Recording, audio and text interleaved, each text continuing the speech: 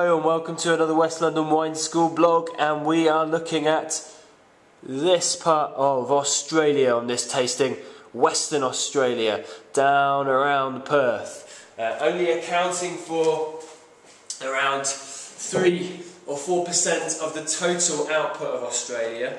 95% of it lies down here in the southeast. There's only a few percent over here in Perth, but what you do find over here in Western Australia is real good quality.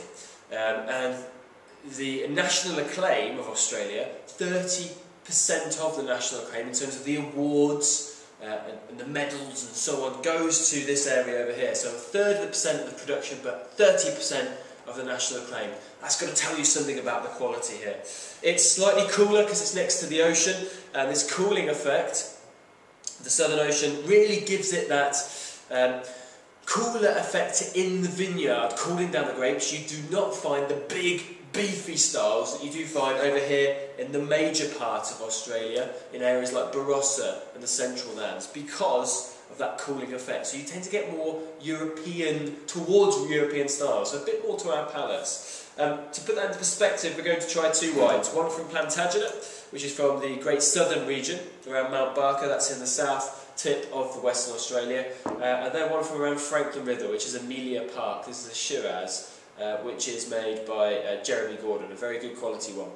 Only around 13.5% alcohol, because, on both of these, because of that cooler climate. So the Plantagenet, first of all, been producing since around the middle of the 70s, now run by John Durham, and since around 2007, producing a range of wines there. But more entry level is Omra, and Plantagenet is their higher level one. They do some fantastic wines, stretching the range from Rieslings with their Chardonnays, and also their Cabernets as well. In terms of this wine, it has had a bit of oak maturation, some of it new, some of it 1 or 2 year old fill, but it has that lovely, beautiful vibrancy on the nose. It's lovely sort of melon, slightly pineapple edge to it. Bit of that apple in there, but that lovely toasty new oak does come through. Slightly creamy as well, and that is definitely reminiscent of some decent Burgundy.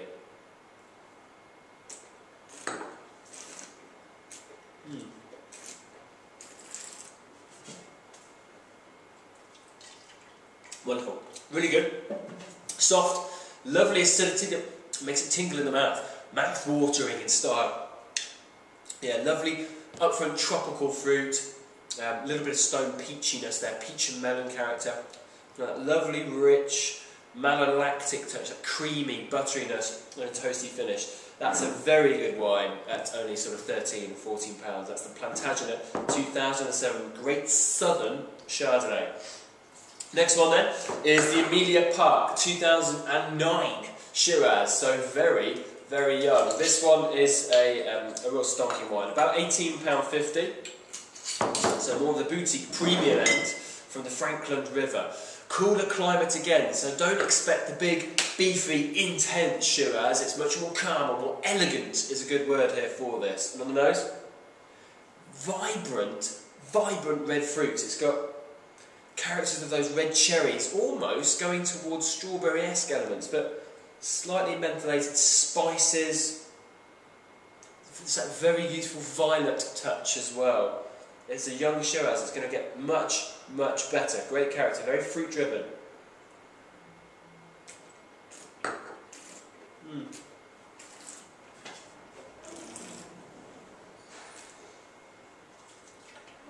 Wonderful in style. Great sort of body to it. Little bit of that tannin complexity, but it's nowhere near as big as most tannins you get from Australia. Really approachable. That lovely red fruit. So normally with Aussie Shiraz you get big blackberry, black cherry, almost confected fruit. But on this one, it's red fruits, it's spices, it's floral and herb as well. So it's a much more approachable style. Definitely towards more European, more French, and a very good wine, a very well made wine. Western Australia, if you're not a big fan of the big wines from Australia, focus on Western Australia because they're much more balanced, much more European, and these are two great examples. Plantagenet Chardonnay and then the Amelia Park Shiraz 2009. Hope you enjoyed it from the land down under. I'll speak to you very soon on another West London Wine School blog. Thank you.